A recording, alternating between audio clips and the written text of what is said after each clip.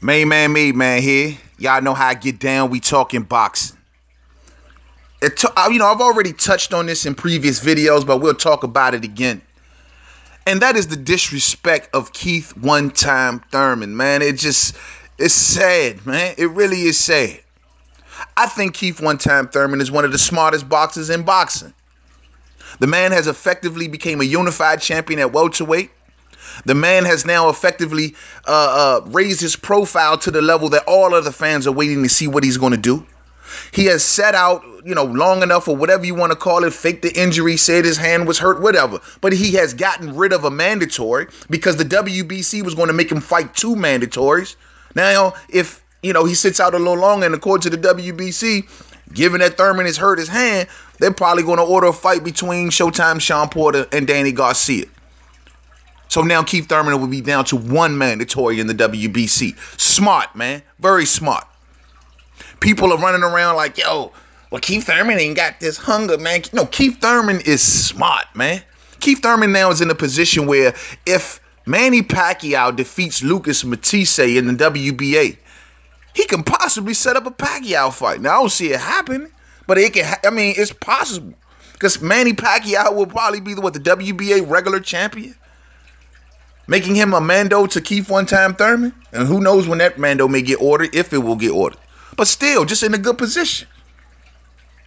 Everybody like, he ain't not going to come back and fight nobody. He want to take all these tune-ups. Yet when Andre Ward first came back to fight, and I ain't hear nobody saying nothing about Brand, nothing about the Sullivan Barreras, and who was that other dude that he fought? I forgot the guy. I forget his name. But no one said nothing about those level of fights. Nobody said nothing about Tyson Fury saying that he sits out of the ring for as long as he wants to come back and fight Shannon Briggs and Antonio Tarver. But I don't hear nobody raising hell about that neither. So clearly Keith One Time Thurman has tapped into some sort of emotional fan vein. You know what I'm saying?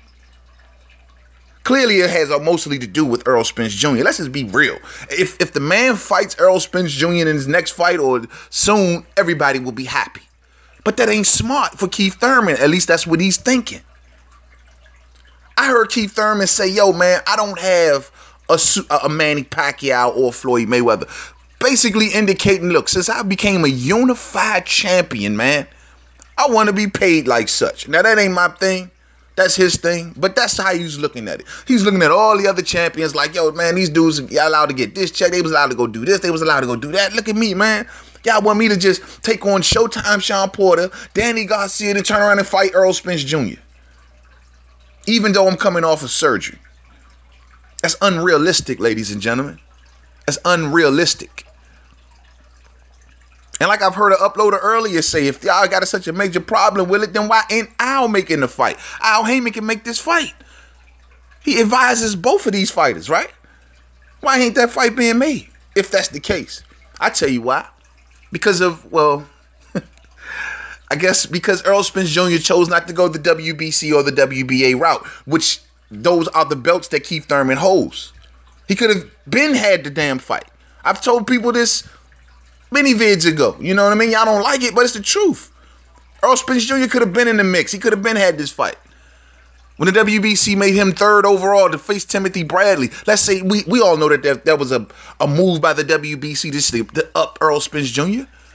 They knew he wasn't going to fight no Timothy Bradley. Timothy Bradley would have fell out of the rankings. Errol Spence Jr. would have got another high-level opponent in the top 5 of the WBC, effectively putting him in a position to get all of those fights. But he chose the IBF route instead. And I'm going to leave it at that, because when I go further than that, people just start to get a little rattled. You know what I'm saying? But, yeah, man, so he could have easily had these fights if these are the fights that he wanted. Even if they wasn't Keith Thurman, it could have been Danny Garcia or Shawn Porter or one of them dudes, maybe Jesse Vargas or somebody like that. Not Carlos Ocampo in the graveyard known as the IBF. So those fights could have happened. But however, now since the fight ain't happening yet, I guess Keith Thurman looks at it like, look, I'm going to build my super fight. All right, I'm going to let y'all keep talking it up, which is smart because I see uploaders talking about this every week. I'm going to let the media, y'all keep hyping this thing up. And guess what? There's going to come a time where I get these soft touches out the way and I get that mandatory out the way. And there's going to come a time where there's going to be no one left but me and Errol Spence Jr. if Errol Spence Jr. is still here, effectively building us into a super fight, ladies and gentlemen. Now, I'm a consumer, so I'm not big on paying a bunch of money for the fights, but yet and still, I would pay pay-per-view money for Keith One Time Thurman versus Errol Spence Jr. Hands down. So if that's what they're looking to build it into, then hey, it's a smart move. It's a smart move. Fans don't seem to see that. I think Keith Thurman is the smartest boxer in boxing. Now, I'm not going to turn on the dude until his actions in the ring show me that he ain't dedicated no more. Everybody's like, oh, he lost his hunger because he's taking his time. Oh, he's lost his hunger because of... Man, look, man. One thing I've learned about boxing, and I've been watching it since a day old, man. One thing I learned about boxing is you don't know what goes on behind the scenes. You don't know what conversations that Keith Thurman is having with the WBC and the WBA, or Al Heyman is having with Errol Spence Jr., or if Keith Thurman is actually speaking to Errol Spence Jr. behind the scenes and they're working on some sort of thing. You don't know this, man. Y'all don't know this. But everybody's running around putting themselves against Keith Thurman. Smart dude, man. Let him keep maximizing, man, and let him keep grinding. I got nothing but respect for Keith One Time Thurman. But however, I'm not going to tolerate a bunch of soft tune-ups but so long, just like anybody else. But as of right now, to me, man, I think he has all the leeway he needs. You know what I mean? I feel like he's Robert Mueller in the investigation. He'll give him all the space he wants until, you know, eventually the time starts to run up. But right now, take your time, blood. Take your time and just realize, is this your career and legacy? And Keith Thurman 2.0 going to have to be even better than Keith Thurman 1.0. So to the next video, Main Man Made Man. Don't forget to subscribe. Twitter, Made Man 511. Facebook, Main Man Made Man Boxing Forum. Google Plus, Main Man Made Man. Some of us get it, some of us don't. You know what I mean? Some of us get it, some of us don't, man.